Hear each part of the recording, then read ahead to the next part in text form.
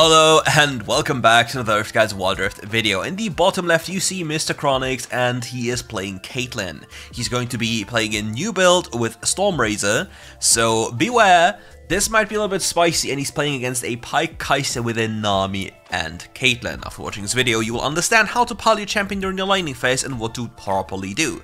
In this instance, Kai'Sa is a very weak laning champion, and as a Caitlyn you can punish this wonderfully well. With the help of a Nami you can even do so. You can even do it even easier. The only thing that's potentially dangerous is Pyke going for cheeky things, and here the Nami should not hit the wave. She should... Okay, I'll actually rewind this. I'll open up the epic pen, because it's very, very important that this gets literally, like, imprinted into your brain. Okay, first off, the very dangerous thing here. This brush here is potential danger because Pyke could be in there. There's already a pink ward, so it's already fine. However, Nami can already be here. Why can Nami be here? Very simple. Kai'Sa is a low-ranged AD carry, and Pyke cannot hook through minions, and therefore using these minions as an invisible wall makes it impossible for the Pyke to play. He can only do something level 2. Now, there's one more thing we need to talk about. We see Pyke. Nami should not be here anymore, and she should not do anything up here because it's not relevant. Because now, what we're about to do, Nami walks here. Nami stays in this brush here and completely denies what Kai'Sa can do.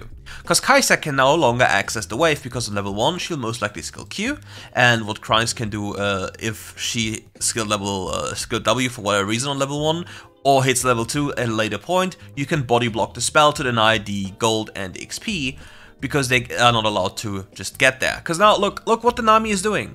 She's just hitting minions.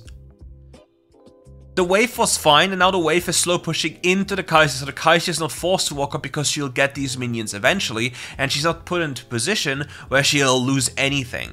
Because look, she can just wait, chill, wait for the next minion to walk up. Even last hit this, she would normally not be allowed, and now he's forced to crash this wave because of the mistakes of the Nami.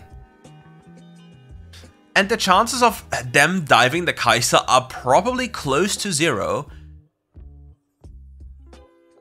This is a very big flip if this goes for a dive, yeah. Because it's not reliable to hit anything. Now with the poke damage happening, it's way more possible. And now the Nami just does another big mistake. What is the Pyke doing? What is the Pyke doing? Excuse me, I need to go back again. Because look, the Nami is dead. She's stunned. Pyke, just walk here and hook her back here. What are you doing? What are you aiming for? Excuse me? Excuse me? Like, this is what just makes me so... Oh, no. Oh my god, it was so close. But this is just something that makes me so unreasonably angry, because I'm seeing so much int happening over and over again, and it's so difficult. Flash. Yeah. It was so obvious. Like, the moment you see a Pyke do this, he will always flash. But yeah, I don't want to be the party pooper, but this is all consequence of Nami's actions. Sounds unfortunate, right? And yeah, like, if you're in the support position here and you play support, please listen to my words what I just told you. So you'll have far easier games. Because the Pyke made this play, and if you understand what to do, the Kai'Sa is just doomed. She will not be able to do anything anymore. But yeah, now let's get back into the game, and without any negativity. Okay. What's next? The Nami last hits... Speaking of my non-existent negativity, the wave was very much fine. It was slow pushing into KRANIX, but Nami last hit 2 minions, so now they have to push. And the Evelyn, the jungle, walked down here to capitalize on the slow push to punish the enemy. And now we're forced to go for a dive, and now the plating gold has seen Evelyn, because the coin flew towards her. And for some reason the Kai'Sa is still walking up. But do you see, like, there are so many things that are happening 24/7 right in front of you that people are just not even paying attention to. And now the Nami dies again. Oh, nice try with the flash ultimate with the Evelyn. Sadly didn't work out. Pyke looking for a play here. You want to know the funny part? I'll go back again. KRANIX is 100% dead. Like, he's just dead. He's dead. Now tell me why. in the comment, before you watch this unfold, just pause this and tell me why is he dead. You see this action here, and all Pyke has to do is ult here. Like, slightly behind them, so the ult hits the Evelynn, so he teleports here, and then his third ability drags after him. These both are stunned, they can collapse. Because Evelynn used ultimate, so there's no more danger. Now look what happens. Well. The yellow card, and now it still works out, and this will probably... Nice turn back, exhaust coming through here. Kai'Sa... I am... shook! What am I seeing here, my friends? Ay. Twisted Fate still being here. Vladimir now finally on the move after... Like... And now, why is the Vladimir coming now? He could have just stayed mid and gotten platings. Why is he coming so delayed? Which doesn't make sense. Anyway, we are off to a very rough start. And I'm choosing this specific gameplay because I want to just showcase how much support actually does matter and decisions matter. And it's just for me very important that everyone understands or gets like a slight understanding of how everything functions in the lane, because nowadays nobody plays lane anymore. Gets hooked here, has to probably flash here, gets nearly stun carded by the Twisted Fiddler. Has to just be very conservative here. Good damage onto the Pyke, but will never able to be killed. There's just no way to kill him. Pyke is just too tanky and there's somebody in front of him. Evelynn now on the rotation. In the brush next to you, recalling. I like this recall position of Evelynn though, because she puts herself relatively close to potential action, allowing her to respond. I don't necessarily know what Vladimir was trying to achieve, but we'll just say it's fine. The Pyke is guarding the Twisted Fate because KRANIX wanted to cancel his recall, and by cancelling this recall, he would deny the tempo on the map without any investment because he would have stayed down here anyway. Pyke looking for a play, he ease over the wall again like this, and it's very crystal clear what he wants to do with the flash play. Good kill here, doesn't even have to do, like he basically just, he knew the Pyke is going to do this because it was very obvious, due to the actions, the intent he has showcased, and then he just punished the Pyke. So this will allow him to get a lot of gold back. And this is one of the things that always happens in solo queue, like the constant throwing for zero reason, Nami throwing a bubble also for no reason. What is Nami afraid of? Just walk. The guy can't just kill you. She could have just walked straight down, and if the Twisted Fate uses the stun card and the Q on the Nami, then the Caitlyn could turn. And now she spent so much time running in circles that she actually died, because she perceived the enemy Twisted Fate as a threat, even though he was not a threat to her life. And this happens like constantly in every game you play, and you just need to pay close attention. I recently had a coaching session where it's just very visible how many times people are not aware when people actually get themselves killed, and how to set up a kill, and what happens as a consequence of what you do with the wave. Maybe if you want to, I can at least upload one coaching session with a player, so you get an idea what you actually get and what it does, because most of the time when I see people play this game, it's more like, let's just do these things because they seem fun. And yeah. Now going for a quick little rotation, as they already committed time towards the dragon, might as well get some plating gold here and then back off again. The Kai'Sa, the only issue is, what is the Pyke, brother? What are you doing? The only issue here is that the Kai'Sa is getting some free money on the bottom side of the map, which is something we really do not want to happen. However, we get a lot of like shared gold here, so it's not the worst of scenarios, and we're coming back. The only issue is now that Kai'Sa got so much gold, and we've fundamentally not punished her laning phase at all due to what I told you happened. And you just need to have something, like something like this on your mind, and please punish them accordingly. Also, whenever you're walking back to lane, do yourself a favor, quickly check jungle camps. And theoretically speaking, yeah, if this was the highest elo possible and there's nothing to achieve in the game, holding this wave closer to your tower would have been the best course of action. But yeah, since everyone is playing deathmatch, we just collect every piece of gold. Because in theory, you can freeze this slow pushing wave into a tower down there until you have enough information on enemy champions, and as soon as you have enough info about enemy champions, you start pushing this and go for the tower. So the enemy will get denied minions because their minions are more than yours, they will kill yours, and you're at complete safety, being so close to your tier 2 tower.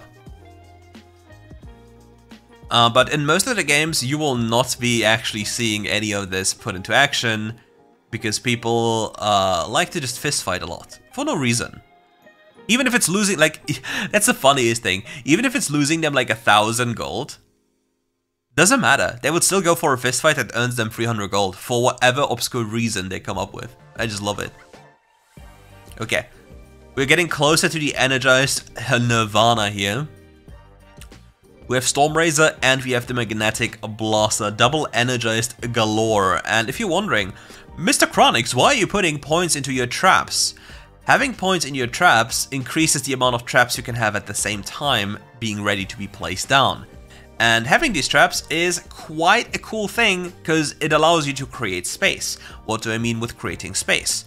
If the enemy has any movement type of champion, you can utilize your trap to deny entry. Let's say an Akali or a Pyke, all of these champions have a dash. You can deny Akali's ult, Akali's third ability completely by placing a trap in front of you because she can't go through it. And with that in mind, you can basically survive their engage without just dying while dealing maximum amount of damage. Ooh, nice hook by the Pyke, but doesn't accomplish anything. Guy is too tanky as well. Evelyn on the hunt here, and we're just playing ARAM, playing the safest mode ever possible. Enemy team has a lot of... Excuse me, I played too much Path of Exile. Enemy has a lot of chase down potential. Oh, sadly the execute damage didn't come through. Pyke now coming forward, Protobel's forward as well. But KRANIX has played enough Pyke to see this one coming from 50 miles away. And this game is a lot closer than most of the other games, simply because of the things that happen in the early game. And that's why I specifically picked this one. Because I remember watching it on stream like, bro, you just can't be serious.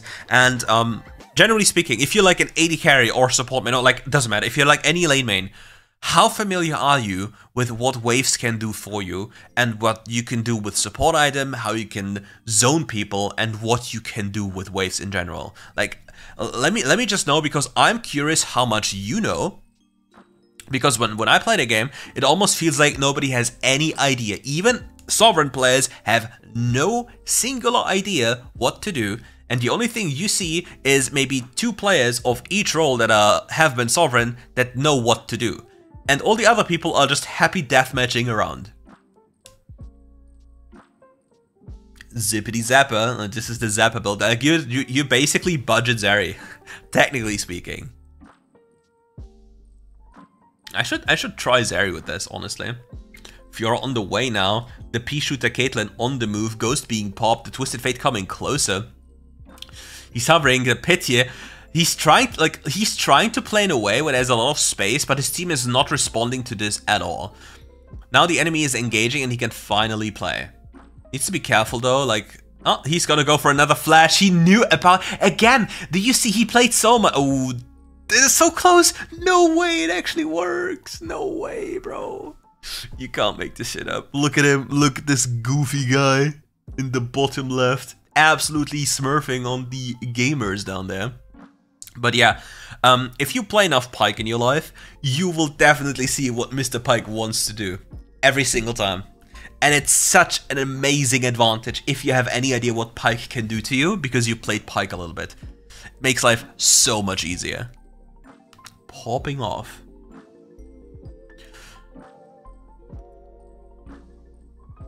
Honestly, with the new Infinity Edge buffs coming in, I still don't know if you can actually build it on a lot of AD carries without just throwing your life away. Because don't forget, you lose like up to 180 HP or something. Just gone. That's like late game bone plating just removed. And you're not as an AD carry, you just die instantly already. So is it really worth it? Nice pull by the Vladimir. Pyke is going for too much. With Pyke dead now and Shyvana being up there, they can try to bait a Nasher to get Shyvana's ultimate. And with Shyvana's ultimate being down, life gets really troublesome because she cannot enter, she cannot play at all. Shyvana waiting in the wings. Nice slow here by the Stormrazor, dealing a lot of chip damage here. Also, red buff is so broken. Vladimir going in, dealing a lot of damage. Twisted Fate caught in the crossfire. Kai'Sa just going back with the killer instinct and just instantly dying. Now the enemy team has 2 people only alive with Pyke respawning, and they have free access to Nasher. Caitlyn can hit Nasher from behind, so she can be like the god dog for the Shyvana, and Renekton should also come. Like if Renekton comes, everything is fine as well. And the Caitlyn will just here stand guard, like you will not go past. Pyke goes over the wall and there's the trap! There, exactly what I talked about, utilizing, this might have been more luck than anything, but still, utilizing traps in that way is exactly what you want to do. Plus the hitbox of the traps is absolutely cringe. And everyone who's played against Caitlyn can absolutely confirm that hitbox of traps are cringe. Ah, the Elgato, look at him, the Elgato issue, I know so. I know it too well, happens to me 50 times a second.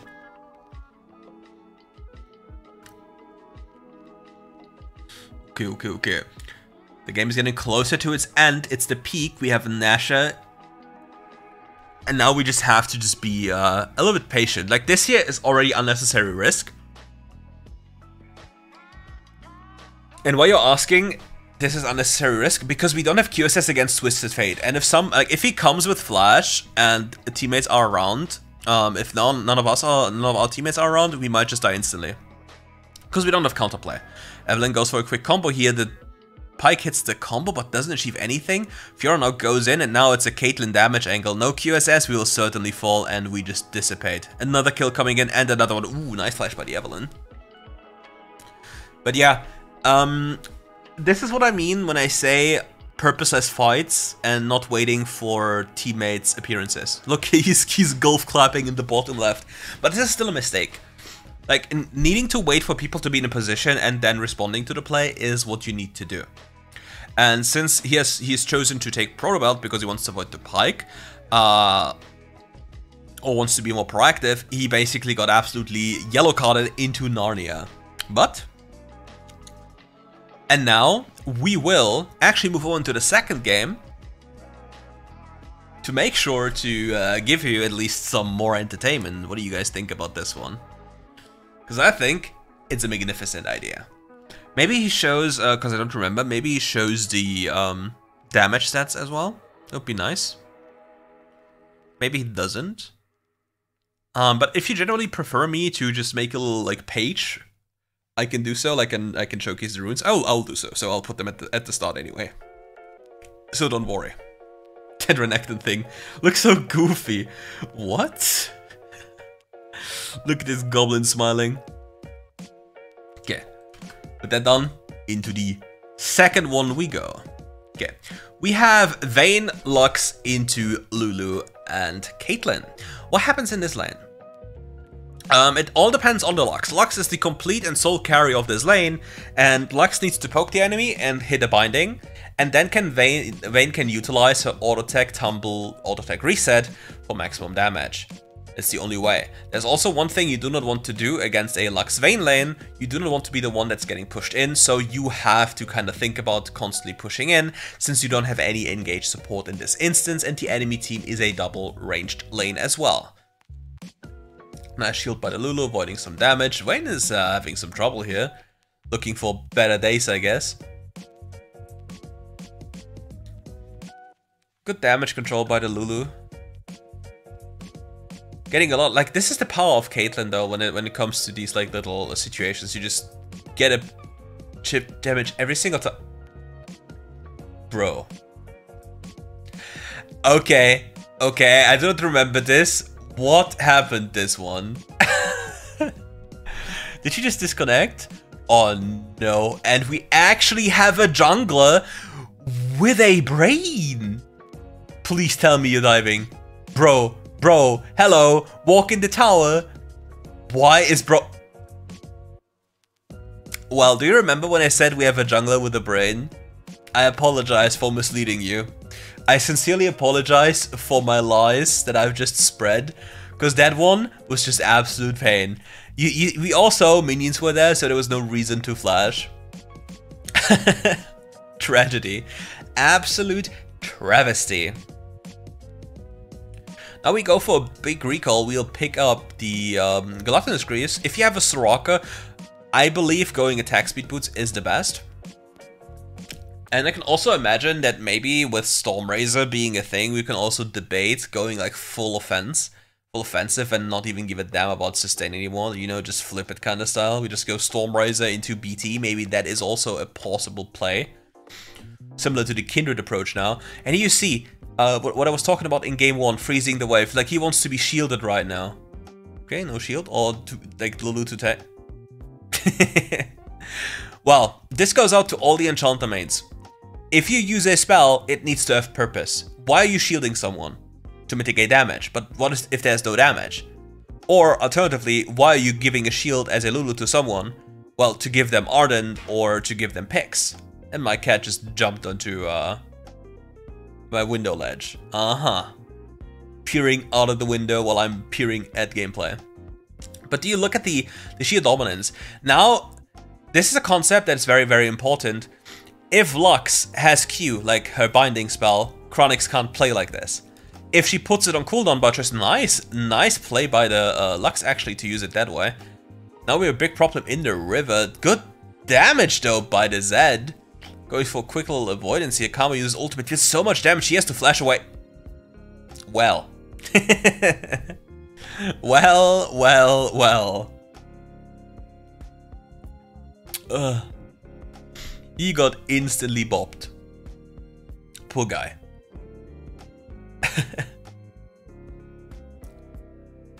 But yeah, for some reason the Mundo's getting absolutely stomped up there against the Riven. I don't really know why. Our jungle is flashless. Maidenless, by the way.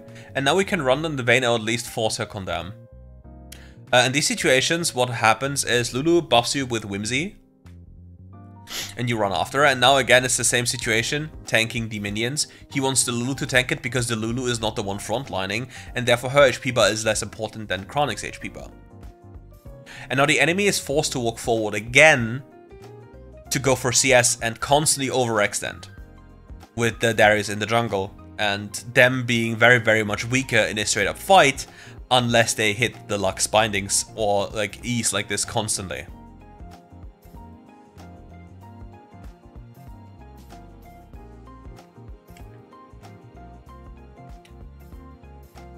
Oh, look, playing against Lux is so annoying. This champion is so busted. They simplified this champion? Like, just tell me, honestly. What's your take on Lux after the rework? Isn't this champion just way too easy and just does way too much damage with the amount of effort you have to put in? I just find it like that. There's so many champions in the game that are either way too much effort to play or are way too easy and just do way too much damage. Picking up the movement speed buff. Okay, one of the biggest secrets about Lulu, by the way. Lulu isn't so broken because she keeps your AD carry safe. No, Lulu is so broken because the champion provides the AD carry with a massive amount of stats. She grants you attack speed, she grants you on-hit magic damage with the picks, and since she's building Arden as well, you get granted even more. So, effectively, she quite literally doubles your damage, which is a massive problem. Not only this, if your build doesn't have much attack speed, she even fixes that for you. So this champion basically does everything for you, apart from creating space. That is the only issue of this champion. It doesn't create space for you. And what do I mean by space? Space generally refers to a situation in which you are allowed to play in. So let's say somebody, like you're playing against a Nautilus, right? What is the most important thing to do? Allowing your AD carry to run straight at enemy. So you need to be in front of him blocking the hook. Because your HP bar as a support, for example a tank support, is less useful or less important than the HP bar on a carry. You won't die being hooked, he will die. Him or her having to think about spacing, avoiding this hook, will force him to deal less damage because he has to walk in weird places. If he's allowed to walk in a straight lane, or line, he can do as much damage as possible without any drawback because he's constantly safe due to you blocking the linear skill shot right in front of him, completely denying this source of damage constantly, allowing him to be the sole damage dealer. If the AD carry then at the same time has to worry about his positioning, avoiding skill shots that should be blocked while dealing damage, while tracking the enemy's movement, it becomes very, very difficult to maneuver and do anything because nothing is nowhere safe. And in this scenario, we have a beautiful scaling lane. It's completely fine. And if there's downtime and we cannot go for anything, like you see, there's no information on the map, only one person. So we just go for the Kruk camp. It's just too easy. And if you're a Caitlyn, just generally speaking, if you have the ability to attack from a brush, if there's no downside to it, just do so. Because you get double the passive stacks. It's a very nice thing to have. Now we see 3 people on the map. Diana just left to the top left side, which means we can finally take this tower and go for protective place. The enemy cannot defend this, and if they try to, they die. But yeah, playing against Lux, by the way. Fun, by the way. Oh, he's actually going for Bloodthirster here. Nice. Nice. Getting another wave because he has the time to do so, so the enemy doesn't have the opportunity to take away, to do chip damage to the tower. Very important to keep that one in mind as well. And yeah, now it's time, like now the best idea for him to go, like the best lane to go from my point of view would be top lane. The reason is they are playing against Karma mid lane, she has wave clear, and he wants to go into a lane that doesn't have wave clear, which is the Riven, which they can also bully. Because you see, Karma throws one binding here, wave is gone, and now he has to retreat to the bottom lane again to deny the enemy the tower, when he could be the one punishing the Riven. Potentially, unless the Riven one-shots him, which should not be the case with a Lulu. So yeah. I think that would be the most optimal play, because as a Caitlyn, you want to travel around the map as much as possible and take down every single tower because your champion is a sieging champion. You deny space by placing traps. You have insane range, and that is something you have to play out your advantage. He's even debating going to Wit's End because of, yeah, the enemy's magical damage profile.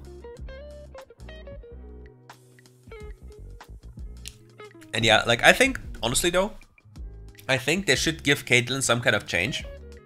I think her laning is completely fine. It's really, really powerful, really strong. Overpowered, per se, maybe. But I think she doesn't do enough damage as the game goes on. It feels very weird, because this champion comes from a very strong laning phase to just doing nothing. Riven comes from the side here, Ghost being popped, jumping away, Lulu also coming out, still not damage, getting condemned here. Look at the damage now. And most of the damage comes from the Lulu though. That is what I'm constantly trying to say, like most of this damage came from the Lulu. Like, do you see all the magic numbers popping up when he hits something? That is just too insane. Does the Lulu have Ardent? Yeah, she has Ardent completed. So you gain like, what is it, like 30-35% attack speed from Ardent? How much is it from second ability? 40, 35, 50? I always forget. So let's just say you get 70 from Lulu's second ability and her Ardent. And then you gain a Pix that does, I don't know, at this point, 110 damage per hit? Plus the Ardent on-hit damage as well? Like, you see, like, this is just crazy amounts of damage. And it's non-RNG related. And against Diana, you just have to make sure to block her path with traps so she cannot jump into you. Oh, look at all the damage he's taking. Diana just gets this for free because he cannot find space to go in. There's no one to create space for. Like, the enemy team just pokes with the Karma. And his team is not running in, therefore he's not able to do anything. Like, he can't just walk forward and do something because he will just instantly die. And it's very depressing if that happens, because yeah.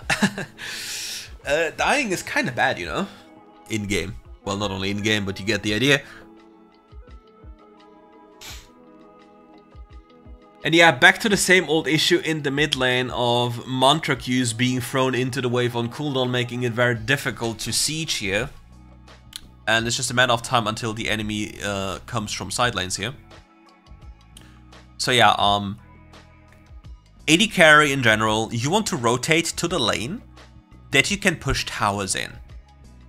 if the enemy laner in mid is a wave clear champion that you cannot push into, don't rotate there. It's not gonna do you anything good. However, if you just want to farm, and mid lane is usually the safest lane to farm because there is not much that can happen to you relative to side lanes, then you can stay mid lane to just get some sustain. Ooh, get some gold. And Astro flash here under the Diana ultimate. Nice combo by the Darius as well. Darius collects the kill, but the ultimate gets to reset as well. This is an instant on Nash spawn. Diana just committed one of the biggest mistakes, because now one thing changes, okay? Remember when I talked about the mid lane wave clear? Now with Diana dead, they'll be allowed to push mid lane because the wave clear doesn't work anymore due to the Baron minions. Not only this, they also gain time. They get gold from the Nasher and time, because now clearing waves gets... Oh my dear Jesus, that was close.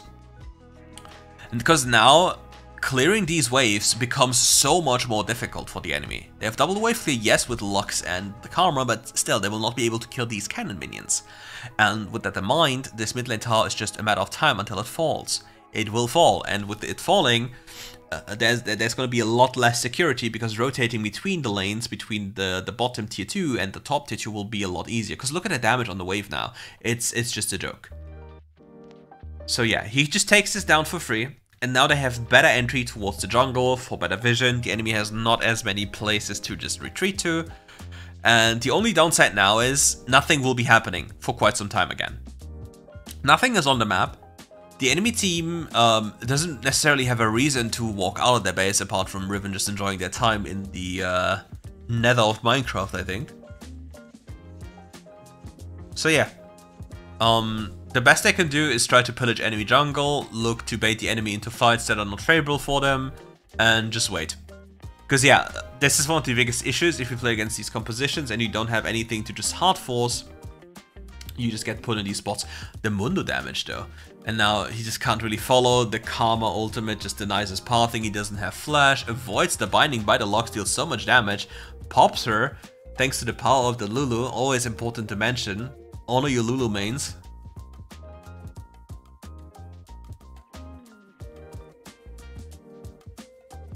And yeah, now the transitioning happens. Karma comes over with a cheeky little mantra key, but nothing else will happen. And yeah, they actually managed to take this down because the enemy, like Lux, had no business walking up so far. And that's why she got killed. And if she doesn't die, nothing like this happens. Because you see, most of these deaths in WildRift happen because people want to do things that are not necessary. And why do they want to do them? Because they deem them fun, because they don't get punished usually. Because let's be honest, how many times, let me know, how many times during the laning phase have you gotten frozen on legitimately and not just you pushing the wave over and over again, asking your jungler to help? How many times did your enemy laner actively punish you for you making mistakes? And I'm not saying I was pushing for 30 seconds and the enemy jungler came around. That doesn't count.